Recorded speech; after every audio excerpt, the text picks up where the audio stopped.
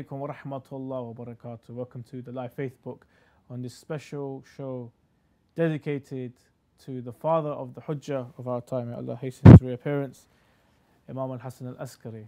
Now, we have been commemorating and have been going through a sorrowful time with the season of Arba'in, and recently we have seen the flag change, but the sorrow and the grief continues, and inshallah majority of us will be commemorating the death of the 11th Imam tomorrow night inshallah at our local Husseiniyah.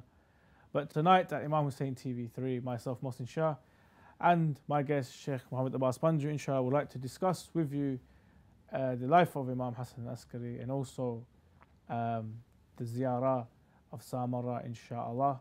So I'd like to welcome my guest Sheikh Muhammed Abbas Panju. Assalamu alaikum Sheikhna. Alaikum salam wa rahmatullah. How are you this evening? Alhamdulillah wa shukar. A'adhama la ujurana wa ujurakum. May Allah subhanahu wa ta'ala reward us for our grief and intensify our grief in regards to the martyrdom of Imam Hassan ibn Ali Al-Askari salawatullahi wa salamuhu alayhi. Sheikhna, give us a little, biography, because I think Imam Hassan Al-Askari may be one of the most, unfortunately, neglected Imams, but one of the most significant and important figures, considering he is the father of the Hujjah of our time. Maybe a little on where he's buried and a little bit about his life and the troubles he had. Of course, Imam Hassan Al-Askari alayhi salam, the extent of his madhlumiyya and oppression can be understood from the very fact that he was poisoned at the age of 28. That's it, 28. A youth at the age of 28 poisoned, and his assassination coordinated by the most powerful empire to have ruled the earth. Muhakkikeen have come forward and they state that the empire of Bani Abbas stretched from as far as North Africa all the way to the borders of China, present-day China. This vast majority of earth as we know it was ruled by Bani Abbas. And from all the enemies and foes and threats that you may think Bani Abbas may have, they decided to channel and to concentrate their entire military efforts and coordinate and plan for the assassination of this youth, you could say, the shining star of Bani Hashim, a wali from the awliya of Allah, a khalifa from the khulafa of Allah Azza wa Jal, Imam Hassan ibn Ali Al-Askari alayhi salam. And therefore you find that within his age, the age at which he was martyred, in itself there is a big dalala and an indication for the threat that he posed towards Bani Abbas.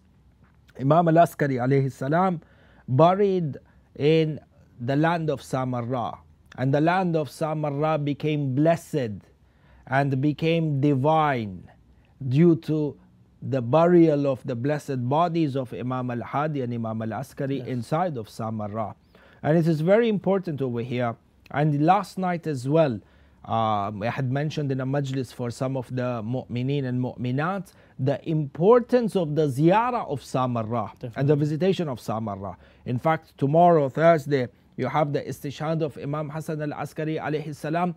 You will find that without exaggeration, hundreds and thousands, if not millions, hundreds and thousands of people from all over Iraq, from many parts of the world, going to Samarra to pay tribute and to renew their allegiance with Imam Al-Askari and commemorate his shahada at the very shrine of Imam Al-Askari inside of Samarra. And you find that Samarra, I believe it was perhaps with yourself, that we had held in one of the shows a commemoration of the bombing anniversary of the haram of Imam Al-Askari and Imam Al-Hadi inside of Samarra. You find that Samarra has historically been the seat of Bani Abbas's Khilafah. Having moved from Baghdad, they moved to Samarra. Samarra being a military garrison.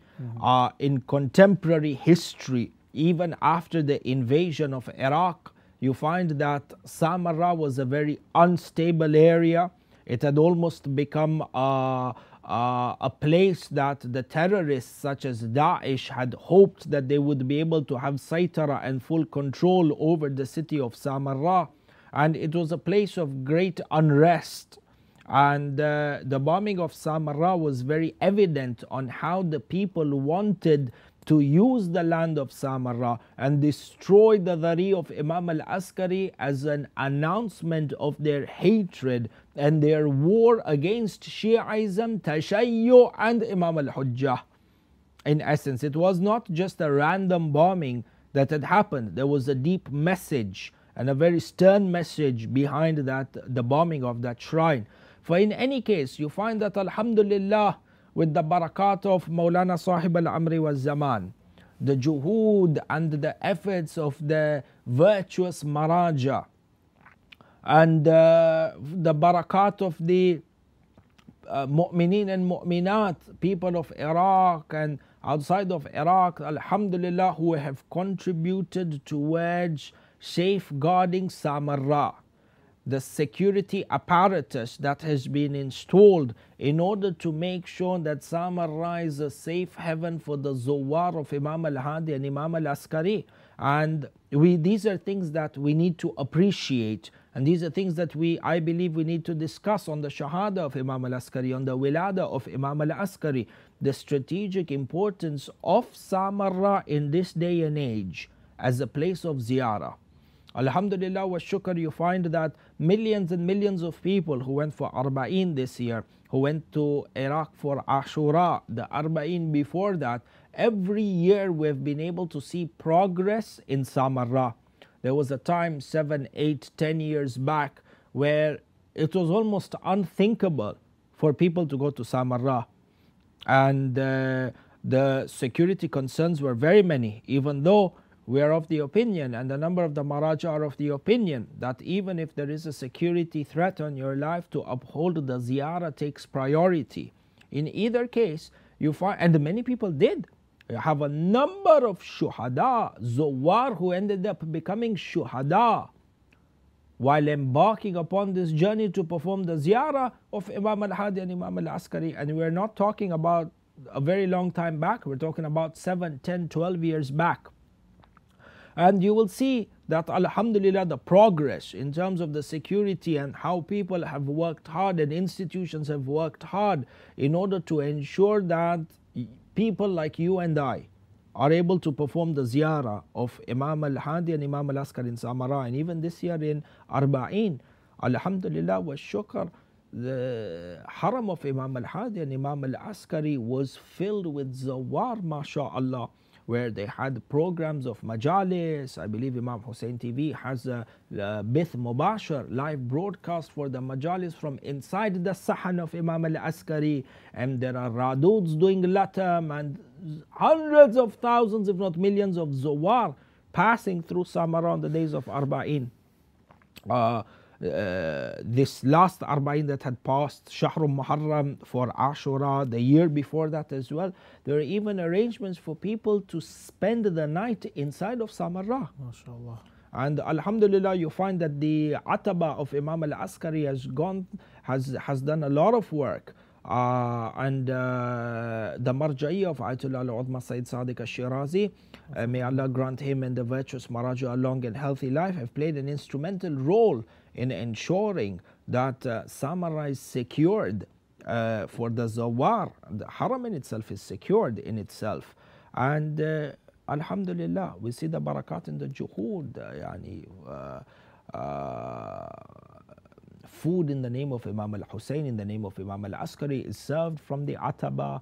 I remember last year, Shahrul Muharram, when we were blessed to be over there, we spent the night inside of Samarra, and the Haram was open the entire night. And it was very beautiful. In the Sahan, you see parts of the Sahan, people are sleeping, others are doing their Aza and their Matam, others are crying, others are reciting Salatul Layl. You go down in the Sardab, in the middle of the night, people are reciting Dua and Nudba, so on, so forth. So Alhamdulillah, the importance of the city of Samarra, and يعني my advice, humble advice, is that, and I've said this before, and the repetition of the message because of the importance of the message. It is important for all of us as Zawar, from the West, from Africa, wherever we are going. Leaders of groups that take other Zawar for ziyarah, do not ignore Samarra as a destination for ziyarah.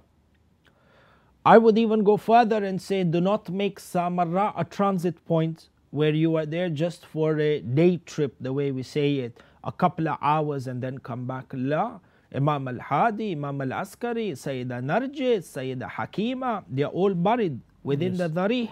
And then you have the Sardab of Imam Al-Hujjah. We need to have marasim when we go there for ziyarah, that we sit in the Sardab and we recite Dua Al-Ahad. The dua to pledge our allegiance to Imam Al-Hujjah. We need to have dua Nudba recited inside over there. This needs to be part and parcel of the ziyarah, from the adab and the akhlaq of visiting Samarra, that we sit hours inside of the Sardab and we weep and we wail for Imam Al-Hujjah. We renewed our pledge with the Imam Zaman of our time. Ajjalallahu ta'ala farajahu sharif. And this is the importance of the ziyarah of Samarra. And I'm sure yourself you visited Samarra in Arba'in, inshaAllah. I was there on, I think it was the 3rd, 4th of November. I was there, alhamdulillah. I managed to go to Samarra. And like you said, there has been great progress in terms of the restructure and also in terms of the facilities and infrastructure around the area. Before, we couldn't cross the bridge, we had to walk across the long bridge, and then from there is another, I think it's about a mile roughly of walking you have to do. But alhamdulillah, this time we managed to cross the bridge. It was open access and go very, very close to the actual city, very close to the checkpoints, and then you just get searched and you walk straight in. And alhamdulillah, the actual the haram itself, they're still rebuilding. There's a lot of work going on.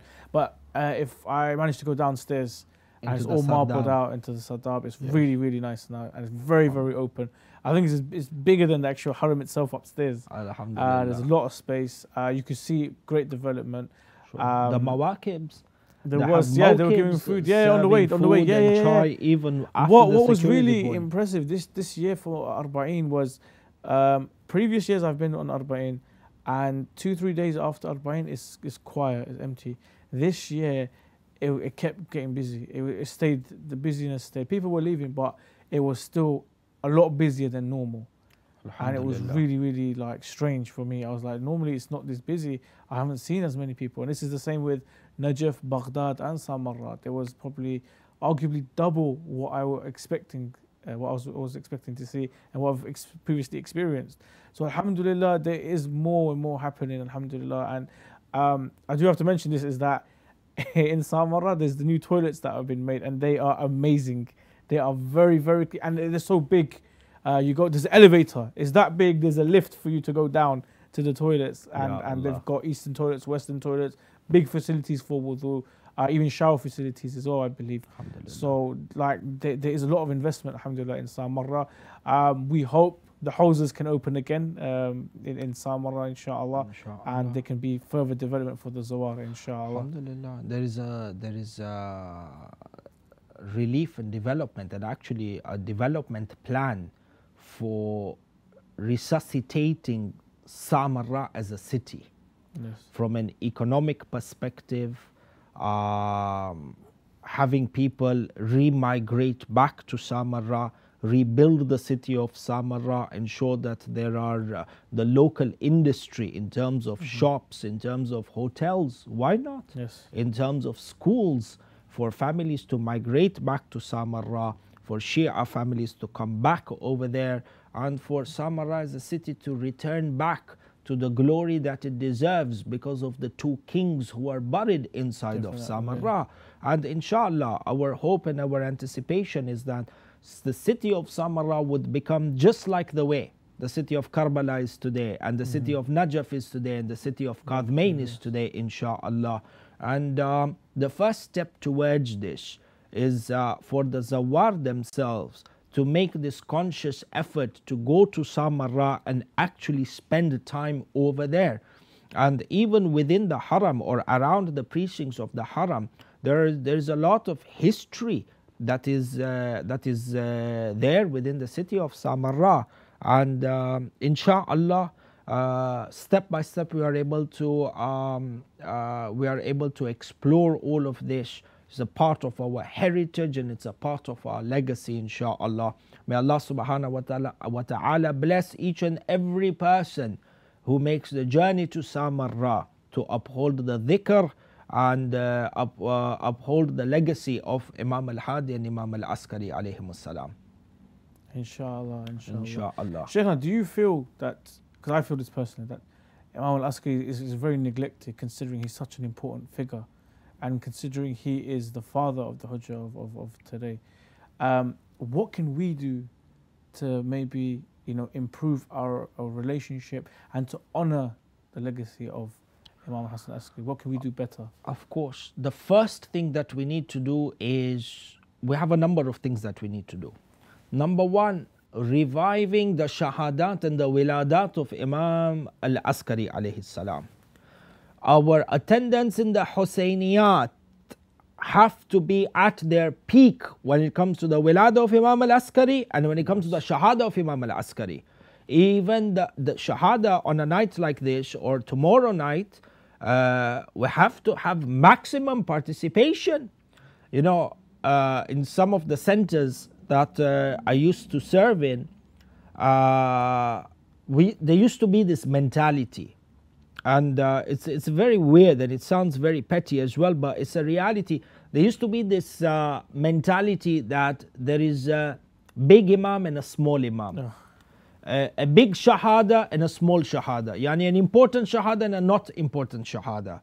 And unfortunately, the ignorance of the people is that the small shahada, the small imam, would be the likes of Imam al-Askari. This is the first point that we need to change. And the people running the Husseyniyas, the people administering the Husseyniyas, or the khutaba reciting the majlis, for example. Sometimes I may think, La, majlis Imam al-Askari, I don't need to prepare as much as I need to prepare for another majlis. La, this is wrong. Hujjatullah fil ard, the way you said. So therefore, number one, this importance from the people running the Husseyniyas, reciting the majalis, khutaba al-kiram, we have to create that fervor and that atmosphere. I cannot come and say, okay, because it's Shahada Imam al-Askari, you know what, today the time for matam will only be 3 minutes or 4 minutes. Why? Because the small imam is not important. La, aib is actually an insult to Imam al-Askari, an insult to Imam al-Hujjah against any one of the imams. Such an insult is an insult to Imam al-Hussein, is an insult to Amir al-Mu'mineen alayhi salam.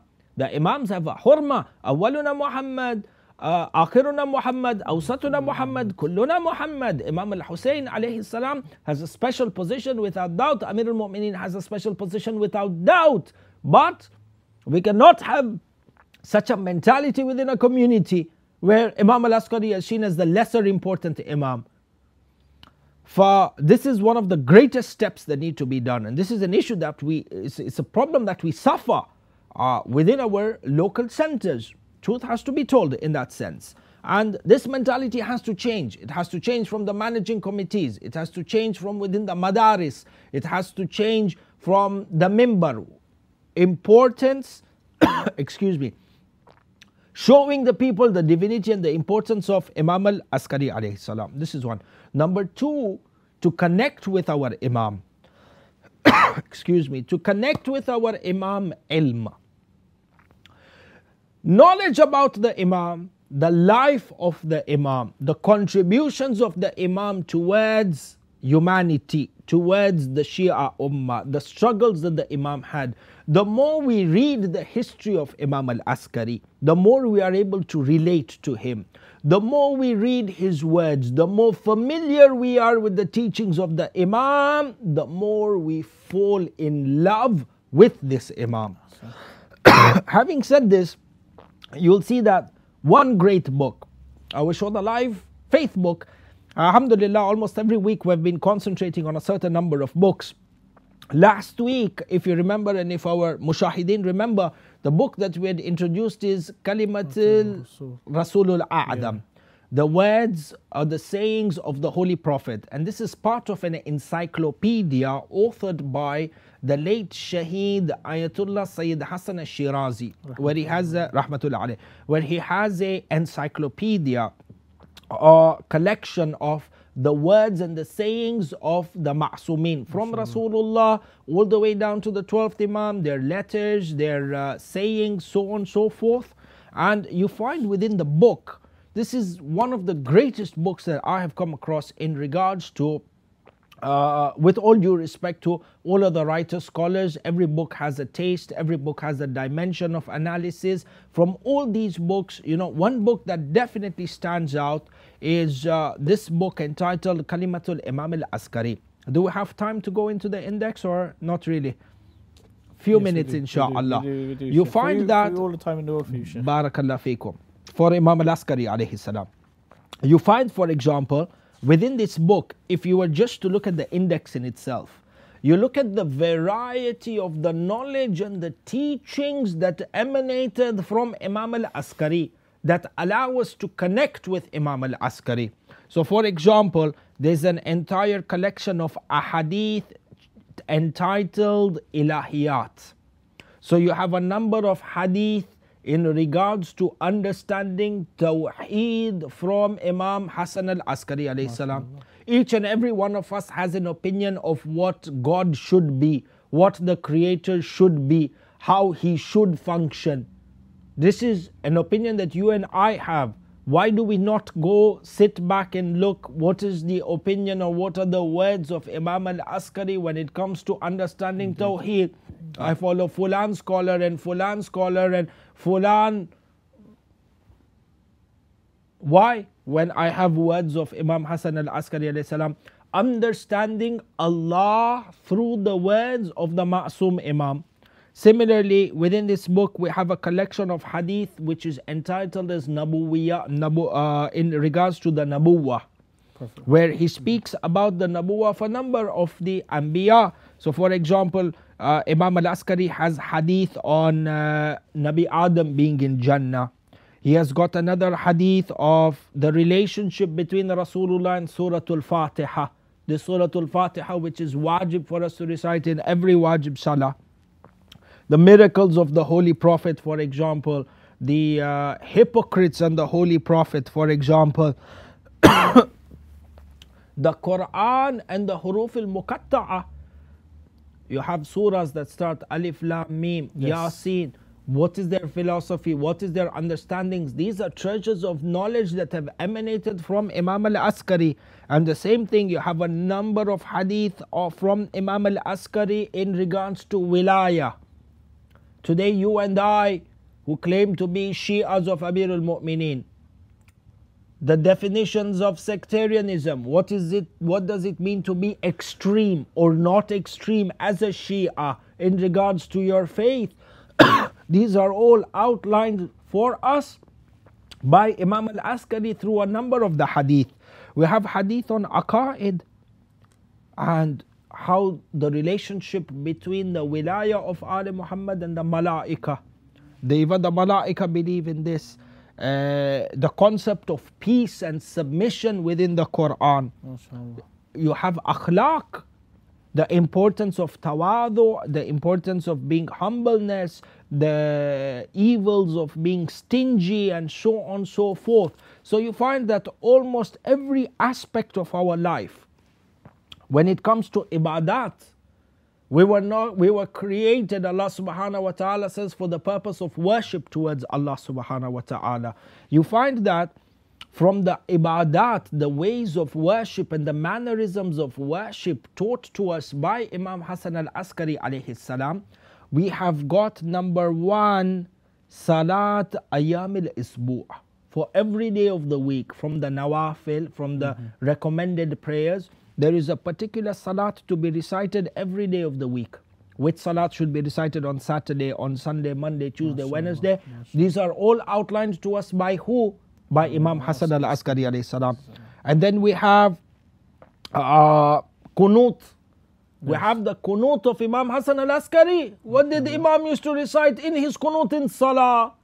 These are things that connect us with our Ma'soom Imam. We have, for example, the institution of Ziyarah that Imam Al-Askari established. And you see, he comes forward, being in Samarra. He used to encourage the people to perform the Ziyarah of Imam Al-Baqir and Imam Al-Sadiq in Jannatul Baqi'. You find that a hadith in regards to fiqh, the apportionment of inheritance. All these ahadith you find, for example, from the teachings and the words of Imam As-Sadiq salawatullahi wa salamuhu alayhi. Du'as for every imam. For every imam, Imam Al-Askari has taught us how to recite a particular salawat. You want to send peace and blessings on Amir al-Mu'mineen. Yes. How should you send peace and blessings upon him? There is a salat taught to us by him. How to recite salawat on Amir al-Mu'mineen. How to recite salawat on Imam Hassan and Imam al-Hussein. How to recite salawat on Imam al-Baqir. How to recite salawat on Imam al-Sadiq. So on, so forth. The entire connection, in my opinion, what is needed within the ghaibah of the Imam to remain connected with the deen is found within the teachings of Imam Hassan Al-Askari alayhi salam. MashaAllah, Hassan Shaykhna. We're going to go to a short break, inshallah. Really looking forward to the next half. Inshallah, join us on the next half where, inshallah, the Shaykh will be talking more on the life of Imam Hassan Askari and, inshallah, a couple of hadith from the book, inshallah. Join us after the break. Assalamu alaikum wa rahmatullah wa barakatuh.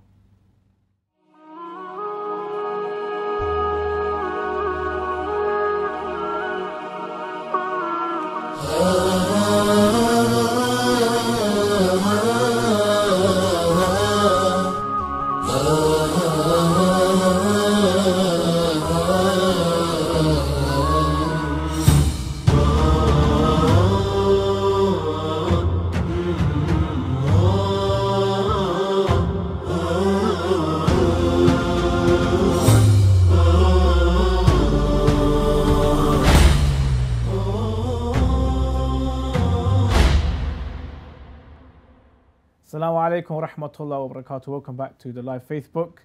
We were discussing with Sheikh Muhammed Abbas Panju in regards to the life of Imam Hassan Al-Askari alayhi salam. Inshallah, we'll continue our discussion. Sheikhna, tell us a little about the troubles and challenges of Imam Hassan Al-Askari. Ahsante. Imam Hassan Al-Askari salawatullahi wa salamuhu alayhi, his entire life and for the time that he accompanied his father Imam Al-Hadi salawatullahi wa salamuhu alayhi was filled with trials and tribulations. And the role that Imam Al-Askari played was very, very crucial. Number one, in regards to protecting the faith from deviation during his lifetime. And number two, preparing the ummah for the ghaibah of the coming Imam. And you find over here that in order to prepare the people meant that you are safeguarding their faith for the future. And this role was very, very crucial for Imam Al-Askari because he was that final link before the ghaibah of the Imam would begin, the ghaibah of his son. And therefore the preparations that were needed to be done in order, or the strategic steps that needed to be taken and be put into place in order to prepare the ummah to survive, rather to flourish and to uphold their faith during this ghaibah, this responsibility to a great extent fell on Imam Hassan Al-Askari alayhi salam. And you find that the deviations that Imam Al-Askari during the time of Imam Al-Askari were numerous. And the Imam, despite being subjected to imprisonment within a military garrison, a military prison, with spies of the highest level from the intelligence agencies of Bani Abbas having an eye on him, you find that Imam Al-Askari, despite being in this situation, was able to lead a revolution in terms of ensuring that this deen of Al Muhammad is not diluted or no deviation creeps into it. And you find that there were a number of ideologies that had sprung up during the time of Bani Abbas that were actually being supported by Bani Abbas in order to deviate the people and distract them from the teachings and the leadership of Ali Muhammad. Ali Muhammad, Imam Al-Askari alayhi salam, his leadership and his superiority was extremely visible for all the people. It was something very easy to establish. Why? Through his ilm. Yes. And hence, Bani Abbas did everything and anything within their power to ensure that Imam Al-Askari would not have the opportunity to demonstrate this ilm towards the people. And therefore they created and they branded and they advertised and they marketed different schools of thoughts that would then be portrayed as the true teaching of Islam, the alternate version to the version of Imam Al-Askari, competitors of Imam Al-Askari, if you could use that word for us to understand.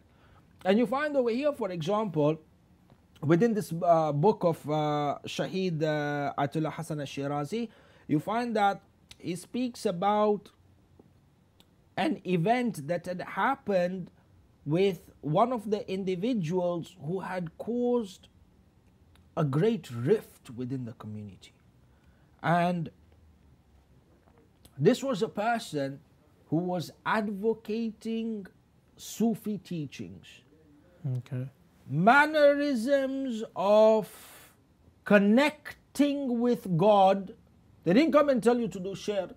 They didn't come and tell you abandon Tawheed and go to this or that. La, they were portraying a form of Islam and a form of connecting with God.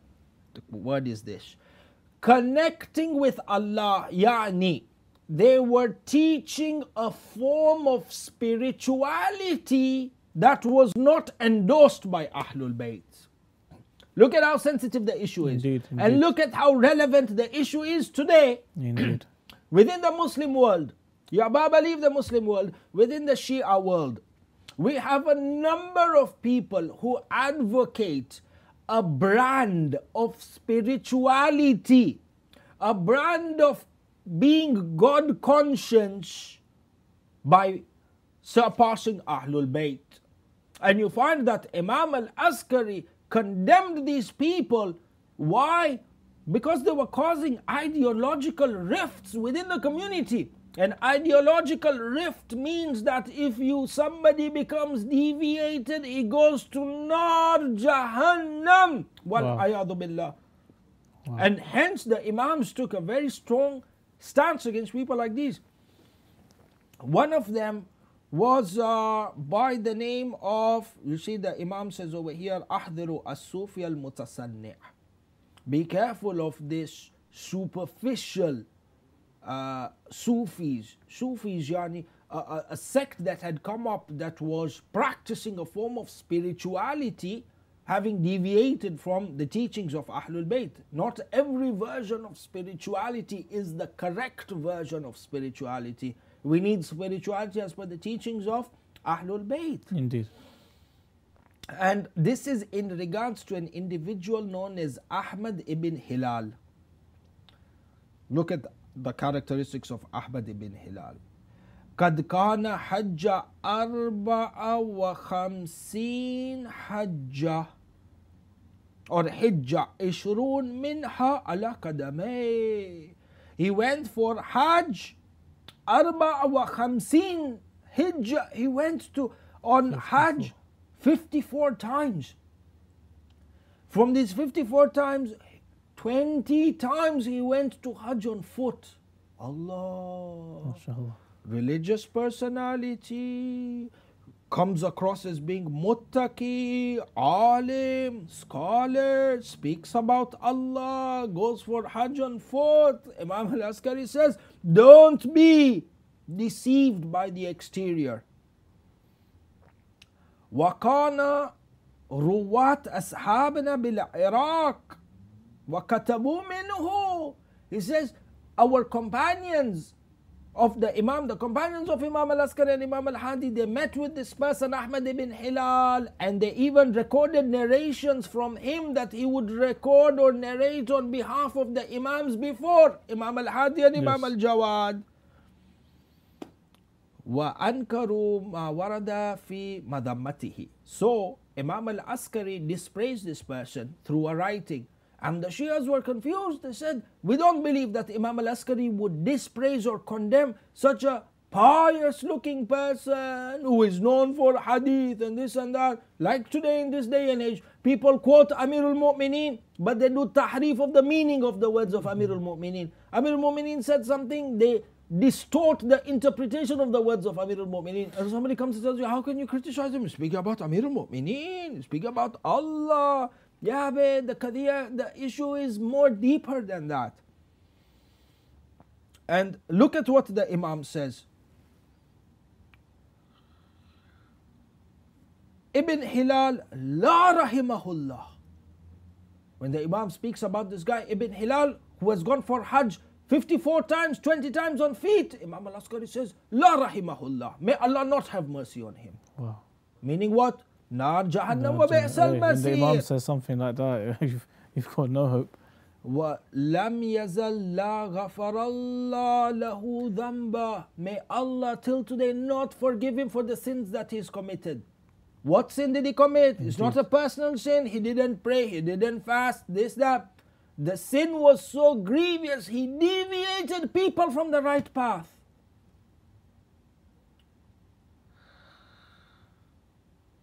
What did he used to do? يُدَاخِلْ فِي أَمْرِنَا بِلَا إِذْنٍ مِنَّا. He used to interfere in our affairs without our permission. He used to speak about our religion in the name of our religion without having any authority within our religion. This is the grievous point.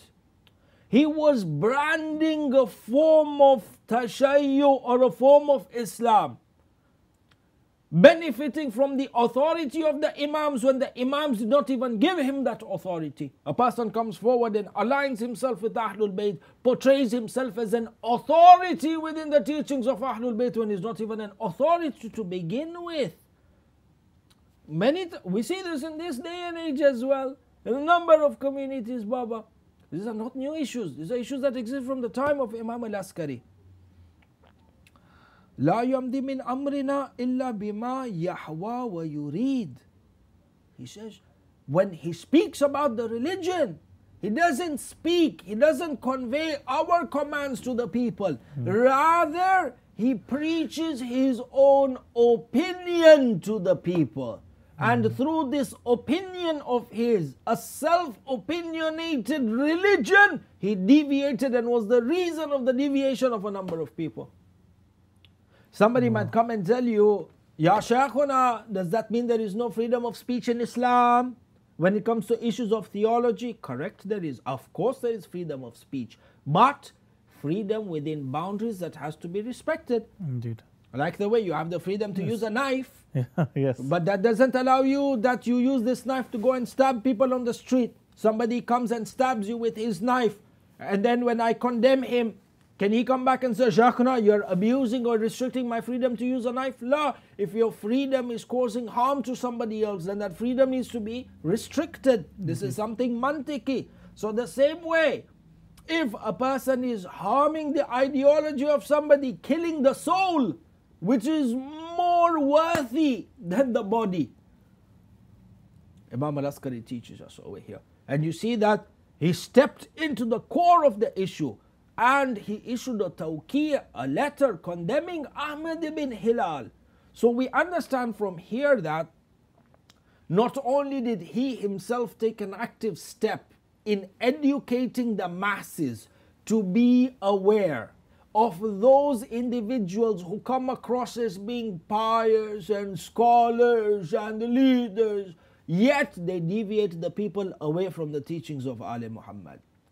And the Imam expected from his Shia that they would also stand up and would make the wider Shia community aware of these people.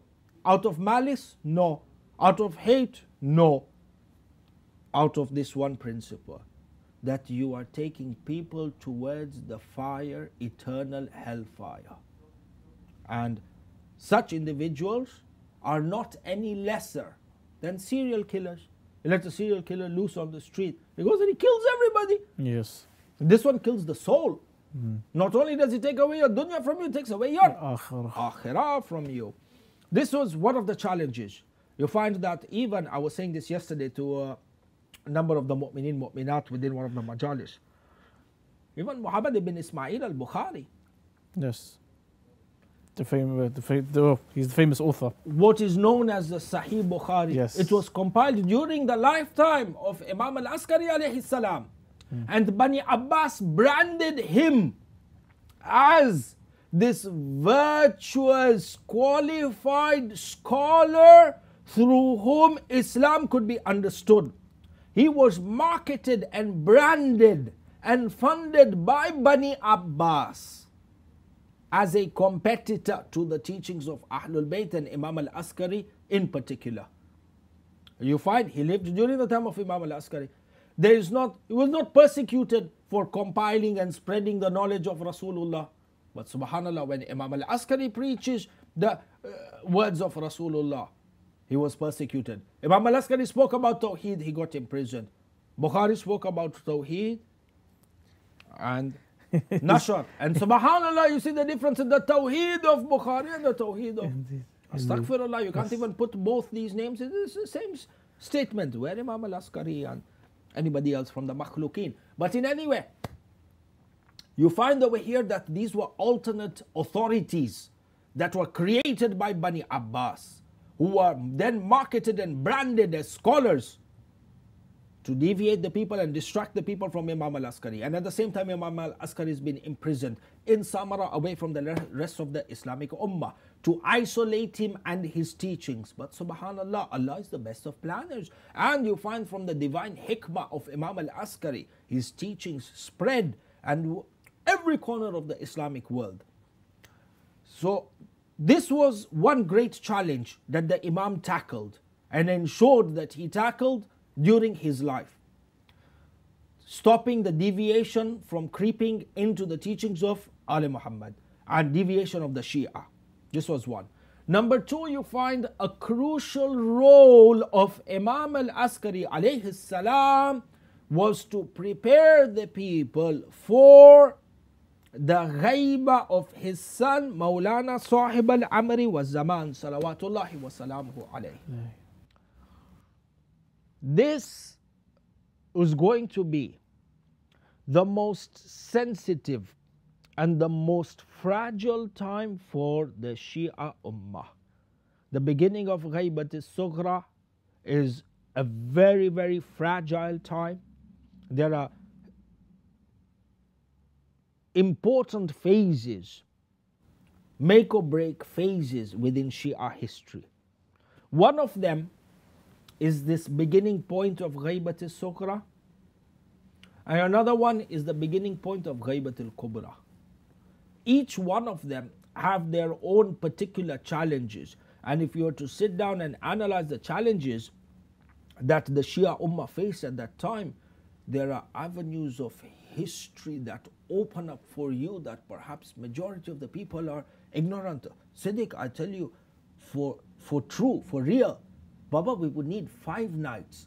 Wow. Ayyam al-Askariya, just to talk about, highlight the challenges the Shia faced, particularly at the beginning of Ghaibat al-Sughra and the beginning of Ghaibat al-Kubra. Just these two time frames, cut these two pieces together, isolate them in history, and ya subhanallah, the challenges that were there and how the people overcame these challenges. You find over here that when it came to preparing the ummah for the ghaibah of the Imam took a number of steps. And you find again in this book, by the way, the event of the As-Sufi al-Mutasanni' and the Imam's condemnation of this deviant school can be found in Rijal al-Kishi, the primary source. You find that when it came to preparing the Imam, the Imam did a number of things. One strategy that the Imam used a number of strategies to educate the people and to convince the people to establish their yaqeen and their iman in the existence of an Imam after him whom they cannot have access to physically. Yes. There was a number of strategies, and each strategy that was implemented by the Imam was in accordance to the level of iman and the thiqah of the crowd that he's speaking to.